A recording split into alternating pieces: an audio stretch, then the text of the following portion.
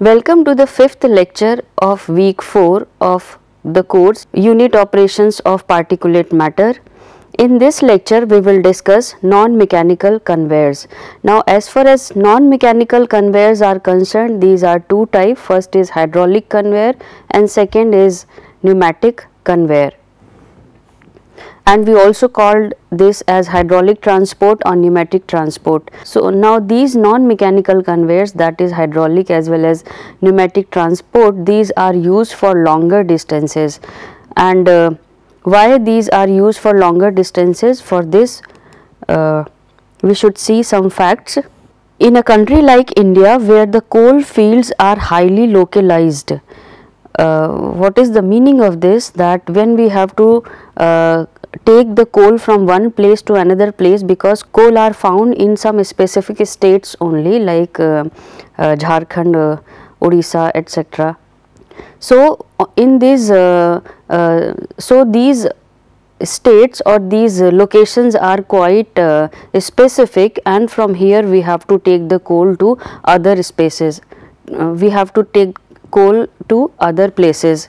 So, it has been observed that the cost of transportation of coal over long distances, that is around 600 to 1000 kilometer or more than that, by railways often exceeds the cost of transported coal itself. So, here we are taking one example of coal, and when we are transferring this by railways, after some time, after some distances, it will not be that much economical. So, in that case we use some other means, and these are hydraulic as well as pneumatic transport. In this situation, a continuous mode of transport such as slurry transportation is desirable. So, what happens in hydraulic as well as pneumatic transport? The solid is transferred through a media, that is in the form of slurry, or when it is suspended in the fluid. If the carrier is water, if the fluid is water, we call it hydraulic transport, and if it is air, we call it pneumatic transport. Hydraulic transport through underground pipeline can be employed for transport over long distances. So, you see here hydraulic transport can be made underground also. So, that is one of the reason that it can that is one of the reason why the hydraulic transport is so popular, because it can be transported through any route or underground also. So, space requirement will not be that much high in this case. Now, let us see few advantages of this. Advantages of hydraulic as well as pneumatic transport, and these are continuous operation continues for longer time, practically immune to adverse weather condition. Now, what happens when it is transported in the form of slurry? It is transported inside the pipes. So, either that pipe is available over the earth or inside the earth, it is not affected by the weather, because slurry is transported inside the pipes. So, that is one major advantage. It has less manpower requirement, possibility of following a relatively shorter route, because it can be placed underground also. So, route requirement will be can be reduced, or we can go for shortest route in this case. Otherwise, when we have to transport through rail or road, we have to go with the specific route only. Now, here I am having one table which speaks about mode of transport. There are different modes of transport, and specific transportation capacity, that is material weight of the material, that is kg by per kilowatt, that is kg per kilowatt means how much material can be transported per unit consumption of power, and power consumption is watt per kg per kilometer. When we go for automobile, specific transportation capacity moves from 65 to 200 and power consumption 0.149, and similarly you can see other factors. Whereas, when we are considering through airways, its specific transportation capacity is very less and power consumption is significantly high. So, that is not used for general purpose, whereas when we consider for pipeline transportation, its capacity varies from 5400 to 40,000 kg per kilowatt. So, that is very huge specific transportation capacity, and power consumption is very less, even it is almost equal to waterways, but carrying capacity in pipeline is significantly higher than the waterways. So, in this way pipeline transportation is most economic. Now, let us start with the hydraulic transport. As we have discussed that in hydraulic transport the mode is water or carrier is water. So, when we have to transfer the solid, we have to make slurry in the water and then that slurry will be transported through pipe. So, that is that happens in hydraulic transportation. Now, here we will discuss some of the advantages and disadvantages of hydraulic transportation. Advantages of hydraulic transport are high capacity, feasibility of transport over long distances.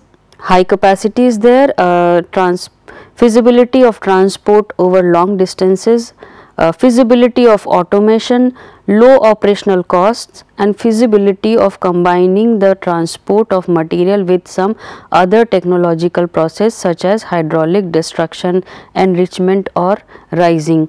So, here we have different advantages of hydraulic transportation, but along with this we have some disadvantages also, such as disadvantages include a considerable consumption of water because it is entirely transferred as a slurry and that is prepared with the water. So, obviously water consumption is very high in this case, and of electric power consumption is very high because we have to use the pumps, wear of the pipeline and pumps when transporting abrasive material. So, when we have to transport the abrasive material, we can have wear and tear in pumps and pipelines, etc.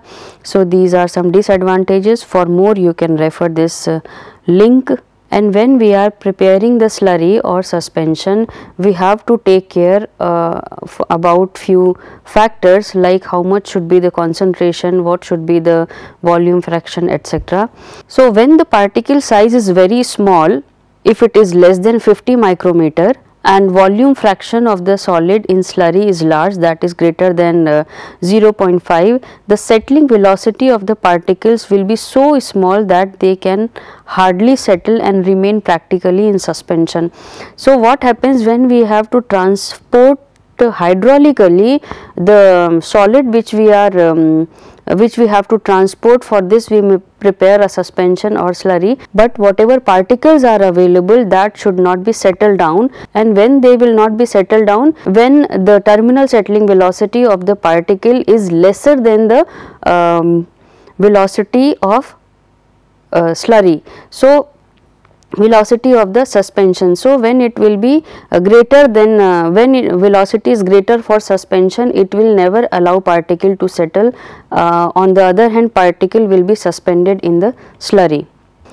Now, in hydraulic transport, what happens when we have to transport the solid? We prepare slurry with these solid, where solids are mixed with the water and prepare the slurry. Now, what happens in this slurry? Whatever particles are available, that particle should remain suspended and it should not be settled down, because in that case there will be forming of solid at the lower section of the pipe and transportation will not happen. So, such non-settling slurries may be treated as a single non-Newtonian fluid and the two-phase character of the slurry can be neglected. So, when particle size is very small and volume fraction of solid in the slurry is greater than 50, we can consider that slurry as a single phase where particles are completely suspended in the slurry. Now, the minimum conveying velocity required for hydraulic transport is empirically related like this: V minimum square by G dP.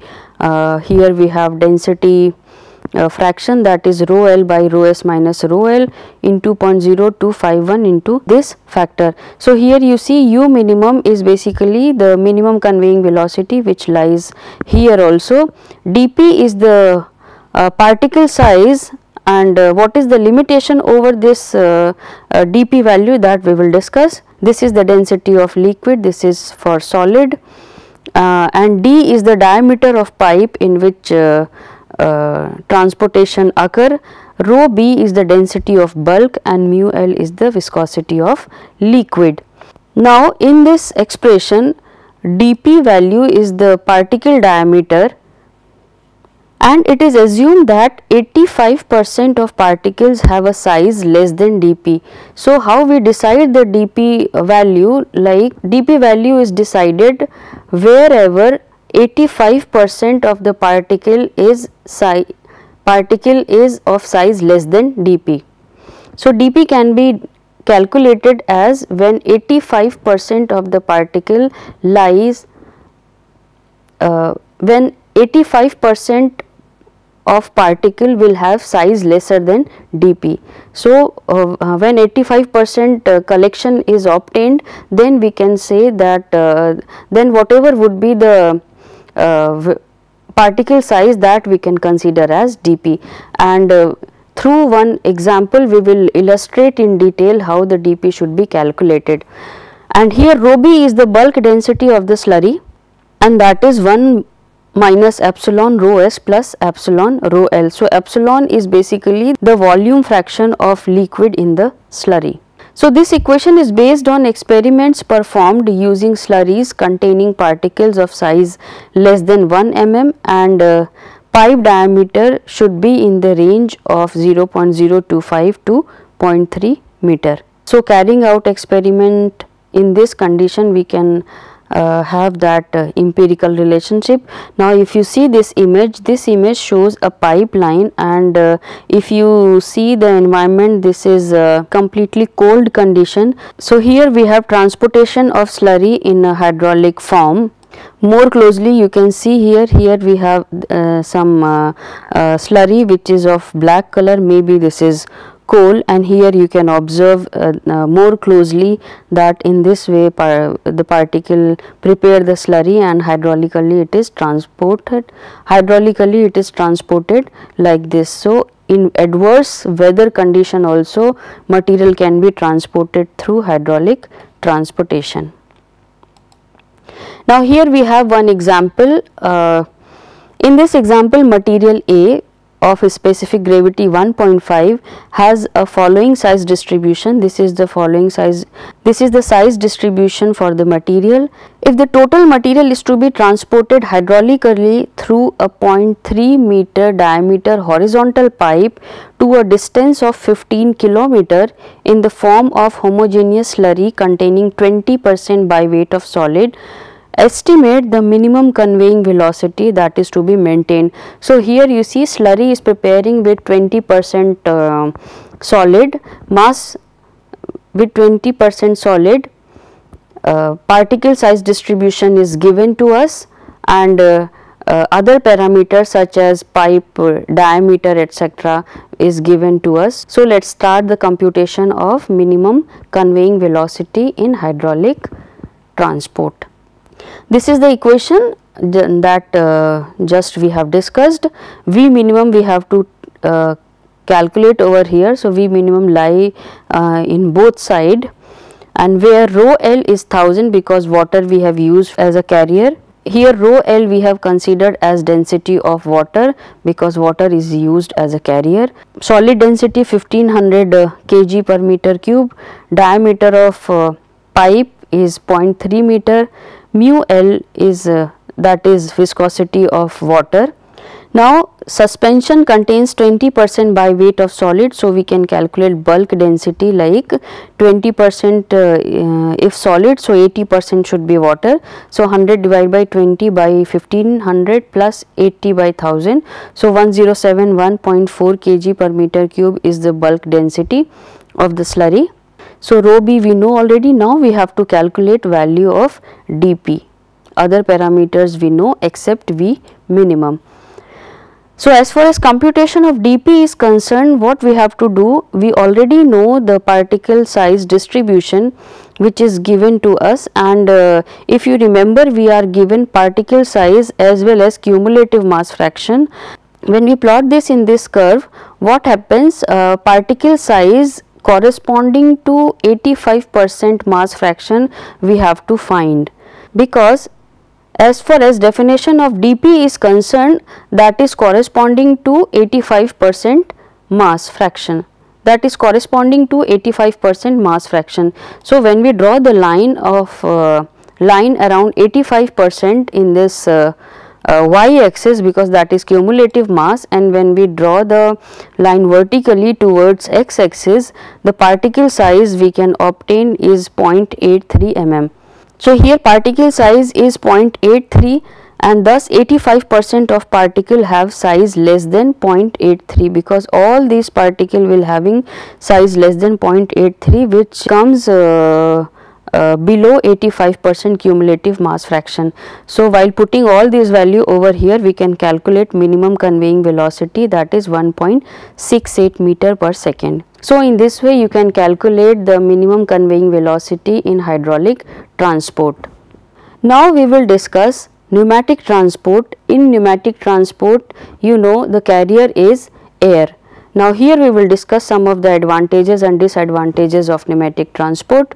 Advantages are no dust contamination, flow direction can be varied, because we can go for smallest or any route we can go through, or we can take any turn, because that is pneumatically transported. Low maintenance cost, it can handle multiple products with one system, because pneumatically it has to transport, so it will not contaminate the inner level of the pipe. So we can handle multiple production in the same, we can handle multiple products in the same system or same pipeline. Virtually no limitation on capacity, product type, distance or routing. These are the advantages. Along with this, some disadvantages are also there, like particle must be dry. We cannot transport moist solid, so particle should be dry. Possibility of product breakage, because when we particle are transported with suspension of other particle, so they can strike with each other or they can strike with the wall of the pipe, so breaking may occur. Wear and tear on the pipe, it happens. These are some disadvantages of pneumatic transport. Now when we consider pneumatic transport, as we have discussed in hydraulic transport, that slurry, that particle should be suspended in the slurry. So in the similar line we consider in pneumatic transport also that particle should be uniformly distributed in the pipe. Like carrier is air, so particle which we are considering, that should be uniformly spread into the conveyor or into the pipeline. And when this happen with the low density solids or low solid to gas ratio and high gas velocity, the solids normally remain fully suspended. At low solid to gas ratio, that is less than 10 by weight, as usually employed in pneumatic transport, minimum conveying velocity can be calculated by this expression, where it is equal to 132.365 rho s by rho s plus 1000 dP per 0.4, where dP is the diameter of largest particle to be conveyed. Because when we are able to convey the largest particle, obviously smaller particle will be carried or will be conveyed easily. So this equation is based on the experiments with particle less than 8 mm in size and specific gravity less than 2.65. So this is about minimum conveying velocity. Now here we have total pressure drop in pneumatic transport through horizontal pipe. These are different pressure drops, and details of these pressure drops are shown in this slide. And once we calculate value of total pressure drop, we can calculate total power consumption utilized in pneumatic transport. Now here we will discuss one example on pneumatic transport. Now in this example, what we have to do, we have to estimate the minimum velocity required to transport ore particle with specific gravity 2 pneumatically. So we have to transport the ore particle pneumatically at the rate of 30 kg per minute to the distance of 25 km from following data. So diameter of pipe is given 0.07 meter and particle size distribution is given in mm as minus 2.032 plus 1.676 and minus 1.676 plus 1.6. So in this range particles are available which we have to transport. Now how we can calculate minimum conveying velocity? This is the expression. Here only problem is with dp. If we find out the value of dp, we can calculate v minimum. Now if you remember what is dp, dp is basically maximum diameter of particle that we have to transport. So if you see the particle size distribution, maximum should be 2.032 and minimum should be 1.6. So dp should be the maximum size. So here we can consider dp as 2.032 mm. So here dp we have noted down. Rho s we already know, so v minimum can be calculated very easily. So that is 7.394 meter per second. So in this way we can calculate minimum conveying velocity for pneumatic transport. Now in this slide I have shown some of the example where material is filled in silo through pneumatic transport. So you see here material is available which is conveyed from here to here through, you can see this may be screw conveyor we can say, because feed is coming over here and discharge is not at the end but before that. So that is possible in screw conveyor. So material is coming over here and here we have the blower. Through this blower solid can be taken by this air and that is filled in this silo pneumatically. Another animation we have when we are considering dosing different granular materials and filling a mixture or blender. When we have to consider dose of different material and we have to prepare the mixture of this, each dose will be collected and then it will be transported pneumatically, and while transporting this mixing occur inside the pipe and therefore when we get the material at discharge end it is already a mixture. So in this way we can use pneumatic transport. Here very interesting example, like if you see this is basically wheat and when we have to pack the wheat, that can be packed pneumatically because from here it takes the wheat and here we put some container where this wheat can be stored. So in this way storing of wheat or packing of wheat can be done pneumatically. Now here we have summary of the lecture. Now this summary is summary of lecture 3, 4 and 5 which we have discussed for transportation of solid. So in these lecture transportation of solids in plant as well as outside the plant is discussed. Mechanical conveyors are discussed where working of screw, belt, apron and conveyors are described. And finally we have discussed hydraulic and pneumatic transportation along with working example. And here you can have the books through which you can go through about transportation of solid in detail. Few web links are also used which are available in respective slides so that you can refer. And here we are ending this course as it was the last lecture of last week. So in this 4-week course we have discussed unit operations such as sedimentation, filtration, fluidization, flotation and transportation of solid. I hope you are benefited with this course. I wish you success in upcoming online examination. Thank you for joining me in this course. Thank you very much.